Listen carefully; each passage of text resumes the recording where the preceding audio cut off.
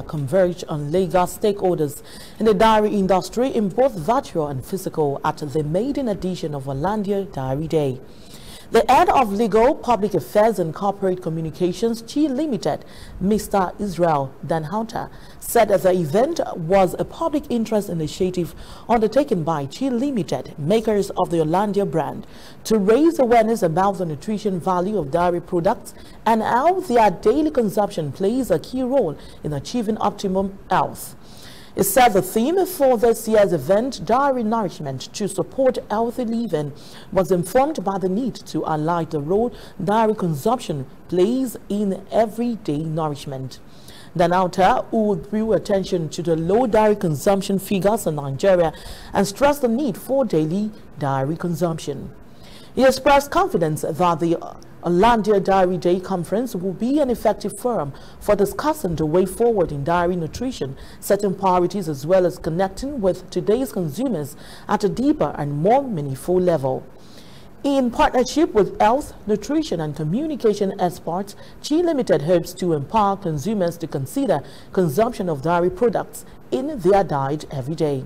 Senior dietitian at the Lagos University Teaching Hospital, Cynthia Onyekwere, and a nutrition consultant, Amaka Okwesilieze Nwara, highlighted the importance of milk in the body.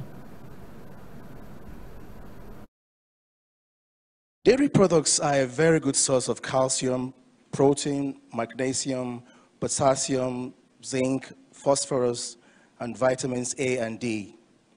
These essential nutrients, which are required by the body for optimum functioning and health, are found in higher levels per calorie than any other typical food found in an adult diet. And they have a higher absorptive rate than any other foods. Schools should consider having designated days for dairy. So on such days, they should encourage the students to come to school with dairy products. Schools should also consider having dairy as part of their school meals. Then to parents, catch them young and set good examples. If you want your children to take dairy, they need to see you doing it. If they see you drinking milk, taking yogurts, making smoothies, they would want to take dairy products. And then finally, government should also support local production of milk, because if production is increased, definitely the cost would reduce.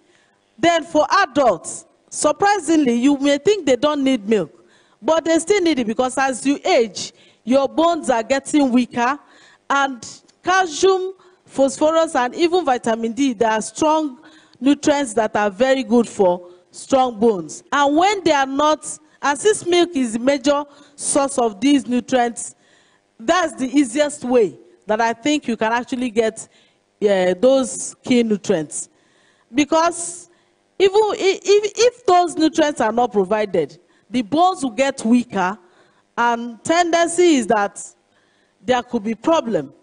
And so they must have to be provided for mothers and for also for children and for elderly ones. That they are really interested in knowing the benefits of dairy products, and no doubt that in today's session, through our eminent panelists and the presenters, we have been able to bring to light a lot of interesting facts and the need for consuming dairy, not just for the children, but for every person, irrespective of the age group that he or she is.